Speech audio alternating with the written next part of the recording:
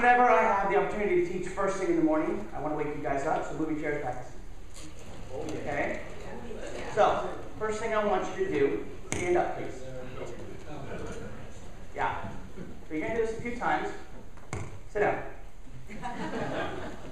Put your hands on top of your head. Stand up. I saw it for you. You'll learn about this in a second. Sit down. Lift one leg up. Stand up. Oh, a little harder, right? Sit down.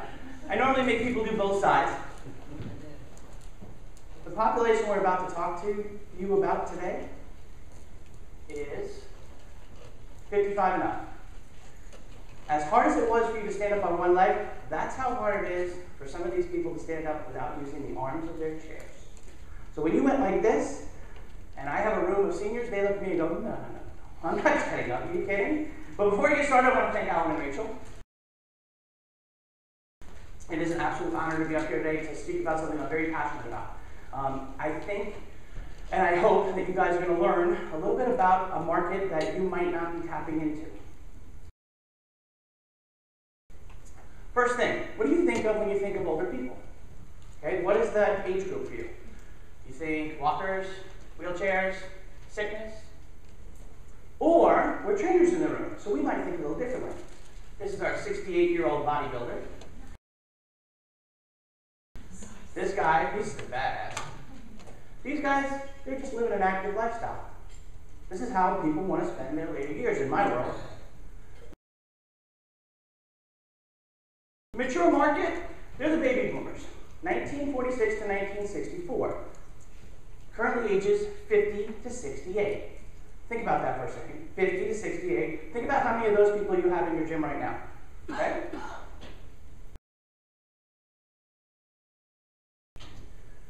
There are 76, depending on some census numbers, to 79 million people in this market. And I'm going to show you that they are very underserved. For the next 18 years, every day, we'll have 10,000 more people added to that 79 million. That's a lot of people between 50 and 68.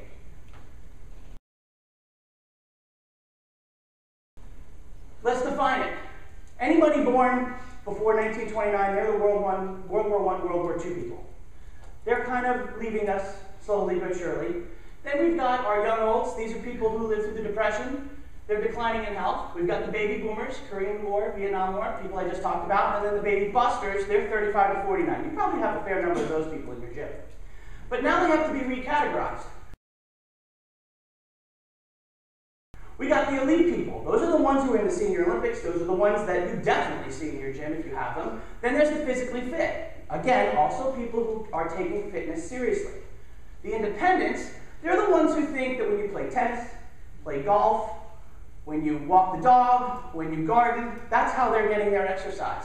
Frail independents are not people we're going to be spending a lot of time on today because they're the people who need help living. They're the people who need to move in with their kids. They need to have active care. We're gonna focus on the independents today because there's a lot of those. But why do you want to listen to me? What's important about that? Well, I've been 25 years in the industry, so I'm almost as old as hell. Went to Maryland. I'm a relationship extrovert, those of you who know me. My average age client is 48.7, so I have a lot of these people in my gym. My first gym was in DC, and then I moved to work with PGA Tour players. I had 2 national championships, and I trained President Bush. And while I was training with him, he would constantly send me letters. Here's our boy. So you can have the confidence that I have the right strategy for you.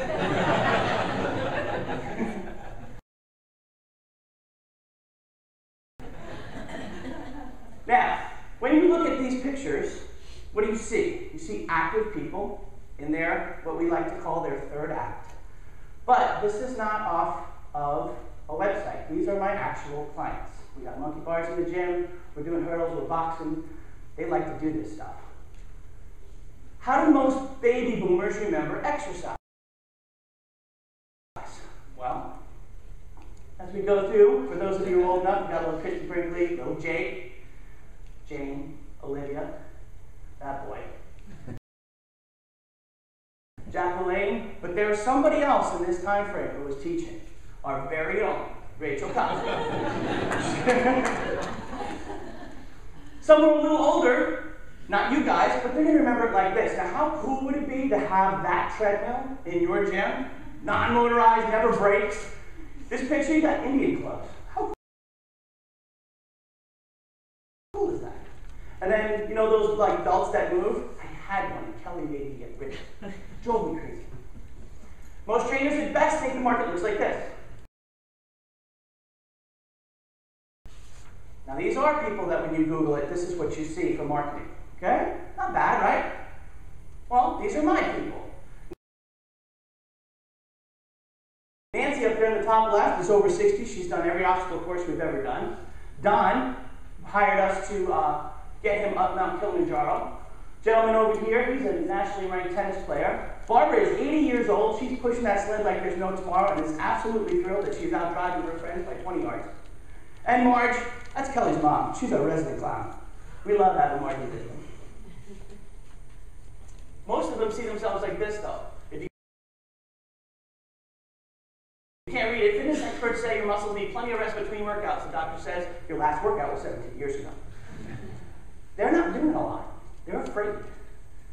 Why should we focus on them? It's the perfect story. You'll see why.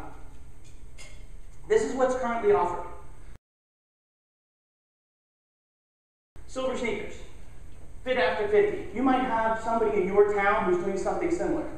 We all know, at least if you pay attention to the markets, these things are not serving them very well. Most of silver sneakers is being done in a chair with 1-pound weights.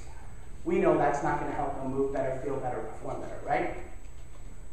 So there are currently no sexy, fun, or interesting options for our lovely third act people. The real problem is, and I want you to pay attention to this, when people from this demographic think about fitness, this is what marketing is showing them. We got a couple guys jumping on a tire. We got some lunatic bouncing on a kettlebell on one foot upside down. That badass up there. We got, what is it, Alex, who walked into a gym with a motorcycle and flames in the front. Are these people going to walk in and go, this is the gym for me? 71% of the people are not feeling like they are being advertised or marketed to correctly, and we are alienating 79 million people. Think about your own marketing right now. What is primarily on your website, on your flyers, when they walk in your gym? If it's not something that you think would be friendly to these people, they're turning around or never actually even walking in your gym. Now, you might want the market with the motorcycles and the flames. That might be what you want. Just know that you're giving up a huge percentage of the population. So what's wrong with this? You might not be able to see it. I just want you to look at the colors and I'm going to explain it. All the colors in blue are what exercises are doing. And the blue ones represent 18 to 54. The red, we'll use red, it could be pink, is 55 and older. Now, the class categories are yoga, Pilates, dance, Zumba, weight training, strength training, all the different activities we have in our gym. There's not a lot of red on the board. There's not a lot of red on the board because we're failing as an industry to get these people in our gyms. This is a crime. This is what your marketing should look like. Older people, active, having fun. Make sense? What makes this demographic interesting? I'm going to come back to the picture in a second, but write this down if you really want to drive this point home. Starting in 2016, just 3 months from now, every 8 seconds someone's going to turn 70. Now we hear 40 is the new 30 and 50 is the new 40. I'm telling you right now, we have 70-year-olds who are thinking and actively trying to say, I am going to live over 100 years old. Studies show that we, as professionals, can train the body so that it will last longer than the brain. Think about that for a second. People are going to have problems with brain function before they have problems with body function if we do our job. Okay? So, this group's getting bigger. By 2030, okay, 15 years from now, there'll be 87 million people over 65 plus. That's a huge market, guys. Huge. There's very little research done on that. The baby boomer generation, they came around quick. So they're aging quickly, but nobody's studying them. Imagine if you start to do that, what you could do for this industry. Now let's look at the picture for a second. How about being, I don't know, you want to call them 70, maybe 75? How about that deep squat? Anybody want their clients to get in that position? What is he thinking? He's not thinking, damn, that's a good deep squat. He's thinking, I'm hanging out with my grandkids. That's what they want to do. And we'll go over that in a few minutes. They're talking about quality of life. They want to remain injury-free. They want to travel. They want to play with their grandkids. They want to do stuff. Let's talk about this market for a second. Millennials, 35 to 45, this group. Probably a lot of people in your gym, right? Sometimes they leave for financial reasons. Why? Well, they got a mortgage, 2 cars, want to put their kids through private school, they're saving up for a college education. What do these guys have? All that money, but they don't have any of those responsibilities. They want to spend it on fitness. They want to spend it on longevity. So I want to tell you a quick story.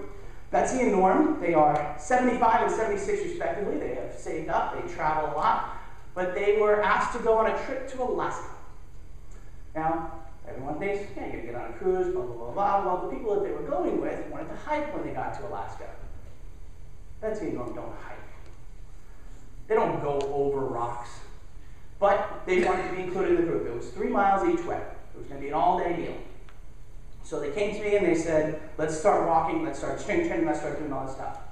But I started to think about it around week 4, and I asked the question, how are you getting off of the boat to go to the hike? And they're going to have to get in one of those Kodiak things. Well, we spent the next 3 weeks with a bench just getting over the bench because they couldn't do that when they first got to me. A lot of these people can't get up and down off the floor.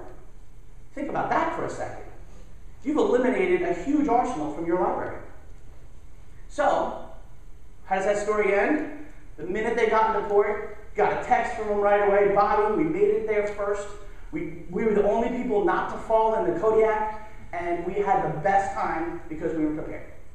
So, we're affecting their quality of life and their ability to travel, which they now have the money to do, and that's how they want to spend their money. Does that make sense? Group yes? Yeah. Yes. Perfect. So where do baby boomers get most of their information? Where do you think that is? Any guesses? Newspaper, that's a good guess. Any other guesses? This lovely guy. That's our doctor. Here's the deal, guys. I had a couple medical students that I've been training recently, and I decided, you know, while they're in there, let me find out. So I did a little digging. 51% of the people who go to medical school have absolutely no instruction on fitness and health. None. No coursework. No 1-week class. No even half-day seminar. 21% are only offered one. 82% don't require their medical students to learn anything about health and fitness. Zero. Nada. Nothing. And this is where that group is getting their information from a guy like that. He is just a picture of health, isn't he? So why should you care? Well, as you start to learn about this market, I'll explain the picture on the left. We're going to lose 30% of our muscle between the ages of 30 and 70 if we don't actively change that. Okay? It's just life, just what the body does. 99% of the people in this demographic know, I need to get off my ass. I need to do something. I need to start moving. But only 16% of them take action. That's that elite, and those people who are in your gym now. Top picture is a 40-year-old triathlete. Bottom picture, oh, hang on, it's a cross-section of a muscle fiber of a 40-year-old triathlete. The bottom one is a 70-year-old triathlete. The middle one is a 74-year-old sedentary man. That's what your muscle fibers look like if you do not help these people. So, 1 in 3 adults age 65 and older have a fall each year. Look at these numbers. There are 2.5 million emergency room visits that come from a fall. $34 billion of healthcare is being falls. Now, I don't know if you've ever dealt with any of this population. If you decide that these are people you want to work with, you're definitely going to have to sharpen your saw a little bit. You're going to have to learn a little bit more about medications and how they interact with the body. You're going to have to learn about hip replacements, knee replacements, massive shoulder changes, because you don't get to be 55, 60, 70 years old without banging yourself up a little bit. So all of your regressions are going to become very important when you start to train this group. But think about this one. So I tell the story, Kelly's grandmother was 94. This woman was fit, she moved around, she was out, you know, in Arizona you get to be very active if you're in the older population. She fell. She broke her hip. 50% of the people who break their hip die within 6 weeks. If she had not fallen, she'd probably still be here today, because they can't survive a fall and a broken hip. Had we worked on her balance a little bit more, had we made her a little bit less wobbly, probably wouldn't have fallen, probably would still be here today. These are the kind of things that you need to be thinking about. It's not just the body, it's the brain. Okay? On the left side, this is a healthy brain. On the right side, this is a brain that has not been taken care of. No blood flow, no stimulation. Yes, we're talking about things like, you know, Lumosity and Sudoku and all that stuff, but we're also talking about activity from working out. So what's in it for them? This is the touchiest clicker I've ever had. What's in it for them? What do older people want from you? If you're going to take this on, if this group of people are interesting to you, they don't want to be treated like an old person. There is nothing funnier than I have a group on Tuesdays and Thursdays at noon listening to them tell jokes and talk about sex. There is nothing funnier. And they do it every Tuesday and Thursday. It's like a bunch of dirty old men and women. They want to build a relationship. Elias has talked about selling. This is a whole new category of selling, guys, because you're going to sit down and you're going to say, so, why are you here? Get comfortable, because it's going to be a 20-minute, you're not going to get anything in. Well, you know, my grandkids have just started getting around, and, you know, I really, you know, my golf group is not as good as it used to be. The guys are my favorite. Well, you know, back when I was in college, I could throw the ball 198 yards. They're all full of shit. They want to feel alive. They want to feel young. It's a lot different. You'll see. Check this out. They want to keep functional, active, and independent. Once these people start getting above a certain age, now they're worried that they're going to be forced to move out. That their kids are going to say, Mom, Dad, you can't be alone anymore. You can't live by yourself. We're going to have to put you someplace.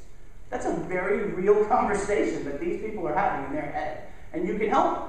Because if their kids aren't worried, and they're not worried, we don't have a problem. Danny Two Guns, he's in deep shit because we need a clean, modern, safe facility. He already told us that he doesn't wear pants there, and they're not going to like that at all.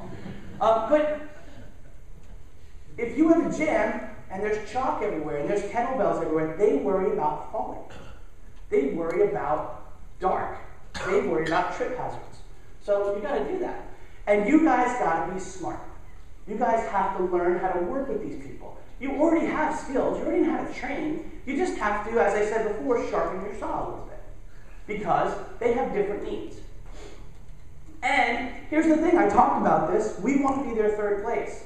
For some people in this population, this is the only time they're going to get out that day. They're going to come to you, they're going to work out, and then they're going home. That's it. So, in this particular instance, you want to make it fun, you want to make them have a good time, you want to make that outing worth it so that they want to do it regularly. What's in it for you?